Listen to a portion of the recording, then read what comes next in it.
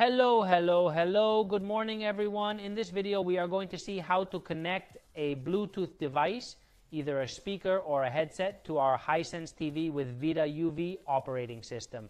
In this case we are going to connect a JBL Extreme wireless speaker, but well, actually we can connect whatever we want, either speaker or headphones.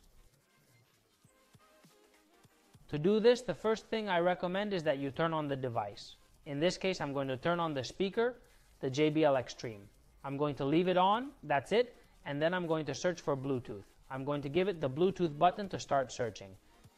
Subsequently, from the TV, we go to the settings wheel, enter, go to the network section, and down where it says Bluetooth. The first thing to do is to have Bluetooth enabled, of course, and then go to device management. This is where we are going to manage the devices, and as soon as it finds it, in a little bit it will find our speaker. There it is, JBL Extreme. We select the speaker, the JBL Extreme. Connected speaker. At this point, we can manage the volume of the speaker from the remote control. That is to say, the sound of the television is going to leave through the loudspeaker, and already it will leave us for the external loudspeakers. Once this is done, and with the speaker already connected, we can go to the main menu, and everything we see on TV will be played through the speaker.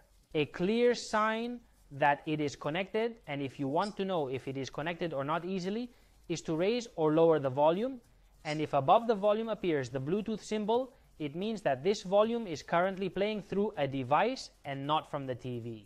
Well guys, as you can see, it has been a super easy and super simple procedure to connect any Bluetooth device to our Hisense TV with VIDAA operating system.